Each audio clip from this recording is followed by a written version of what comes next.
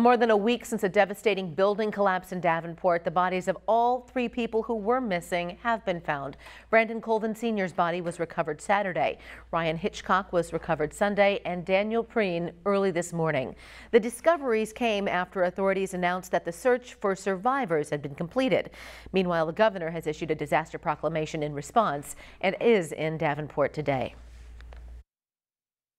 We don't have any other information at this time that there is any additional people missing and or related to this incident.